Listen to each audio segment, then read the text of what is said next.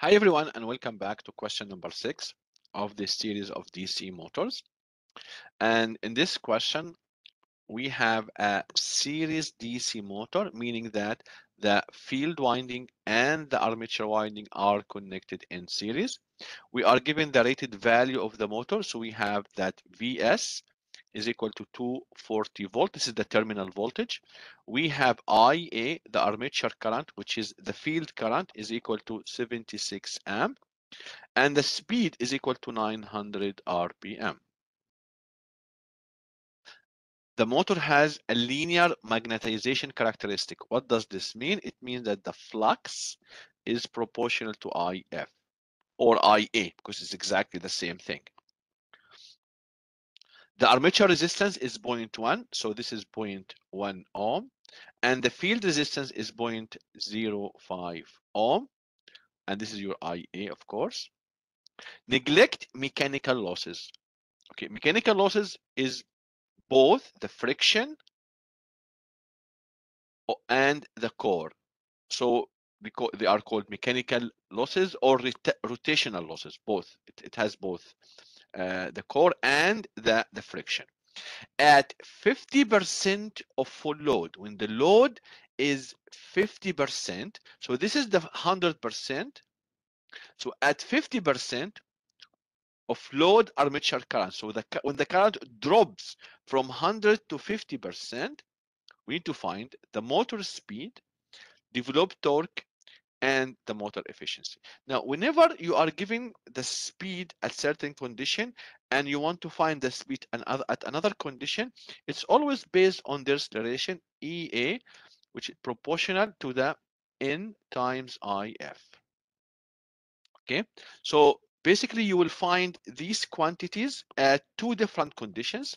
So I would say EA2 equal to N2 IF2, and EA1 is equal to N1 IF1. So EA2 is at the 50%, EA1 is at the 100%. So these are the two different conditions of loading. Then we divide them, and basically what we're gonna find N2. This is our unknown. So let's find every single quantity of those. Now F1 is equal to IA. It's the same thing. The field current and the armature current are exactly the same. So it's IA1, which is 76 amps. IF2 is equal to IA1 divided by 2, which is equal to the current 38 amps. So now I know this and I know this. Now I need to find EA2 and AA1. Very straightforward. EA2 is equal to the VS minus IA2 or IF2, it's the same current, times 0.1 plus 0.05, the armature and the field resistor, because they are in series.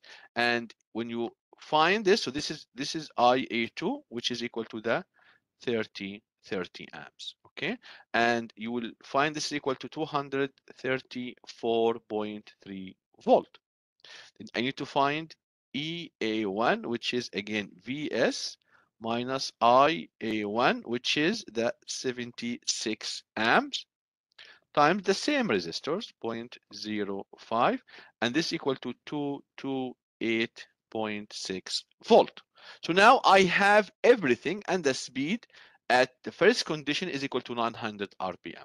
So now we are set. We have the 234.3 divided by 228.6 is equal to the 38 current times N2 divided by the 76 current times N1, which is 900. And this will lead that your speed at that 50% load is equal to 1844.9 RPM. And this is expected from the series motors. We know that once the loading conditions change, there is a significant change in the speed. What else? We need to find the developed torque on the shaft.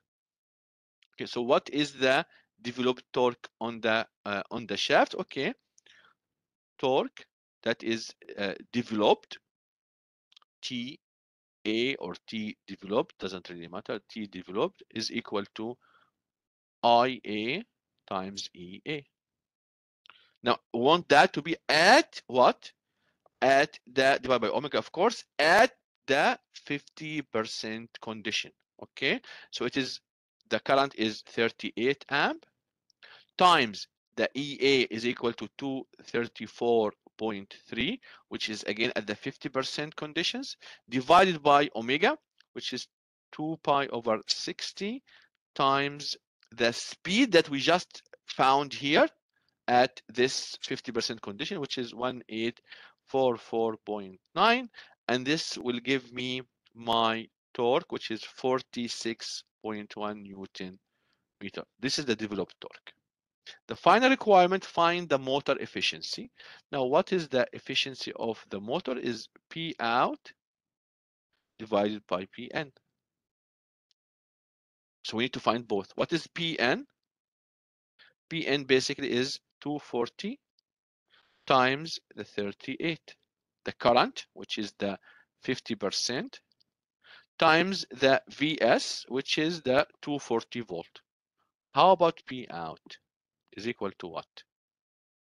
Okay, now the B out that we will have is exactly that B developed.